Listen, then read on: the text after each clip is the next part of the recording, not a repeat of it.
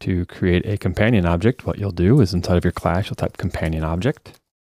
And then you can start typing the name of your function. So in this case, let's create a function called create user. It will return a new user.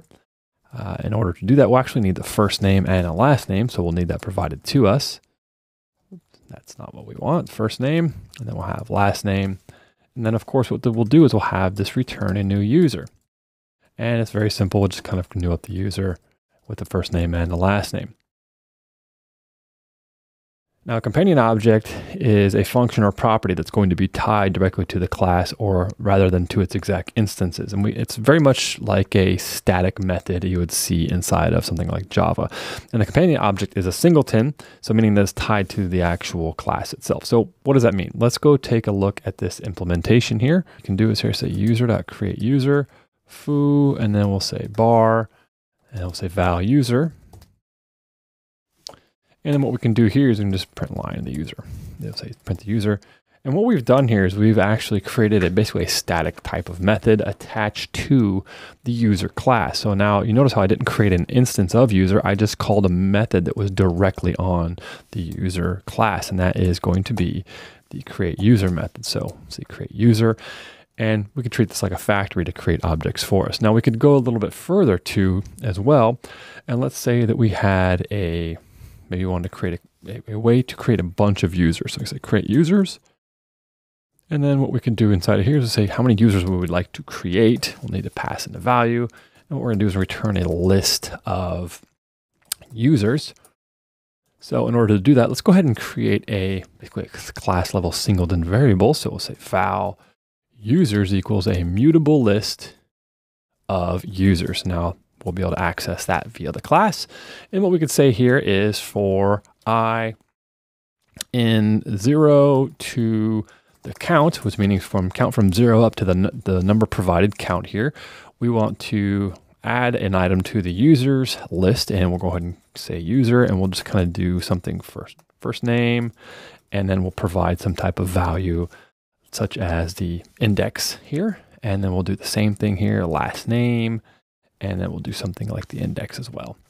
And as you can see here, it says we can remove the curly braces, so we can do that here and here because we're just doing a very simple expression.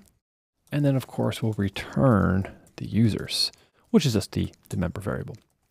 So let's go take a look at how we would use this. So let's go over here, val users equals, and we can say user.createUsers. So maybe you want to have this to create a number of users or objects or one out of whatever type.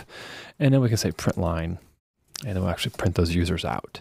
And when we run this, what we're going to notice is that we see all of them printed on one line. And the reason for that is this is basically Kotlin's way of showing us, hey, this looks like some type of collection because we have a square bracket and a closed square bracket over here, open and closed square brackets. And this is the first element inside of our list. So 0, 1, 2, 3, 4, 5. So actually, if we're to make this a little bit easier to read, we can actually use one of the collection helper methods called for each. And it basically iterates over each item. And then inside of there, we can print off the item, which will be, it's called it by default. And if we run this, we'll see that we actually have them printed on each individual line. But now the interesting thing is, we said, let's create 5 users. 1, 2, 3, 4, 5, 6. Now, the reason why we have 6 is because this range is starting from 0. So we could change this to count -1, or we could just kind of make it simple, saying, hey, go from 1 up to the count. So now if we run this again, we'll see that we only have 1, 2, 3, 4, 5. Now, we could count this up to 15, which is great. And we can go ahead and create 15 different users, and it's all pretty simple to do. Now, also the cool thing is here as well, let's go ahead and comment this out, is that we've now created our users, but perhaps we could say, users too. So we'll create a new variable here. I'll say user.users. Remember, this is a property. It's a singleton property that's on the user class. So this method, create users, actually modified this list here by adding to it.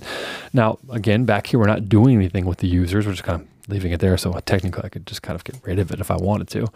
And then I could say users, and then I could say print line. Let's actually just go ahead and copy this up here to make it easier. We'll say users 2, And of course that's not there. So we'll say users2, print line. And if we run this, what we'll notice is that the users object, of course, was populated via the create user. So now if I were to come up here and say 0, so don't create any users, it's going to see like we have an empty basic list. We see foobar, that's this one up here. So if we were to, get rid of this guy up here, we wouldn't have that. And then we're not going to have anything output to the output of the window because we don't have it there. So that's how you would build a companion object inside of your Kotlin class. You use the companion object keywords, open and close curly braces, and any functions and properties that are inside of here are class level, and it's basically singleton scoped.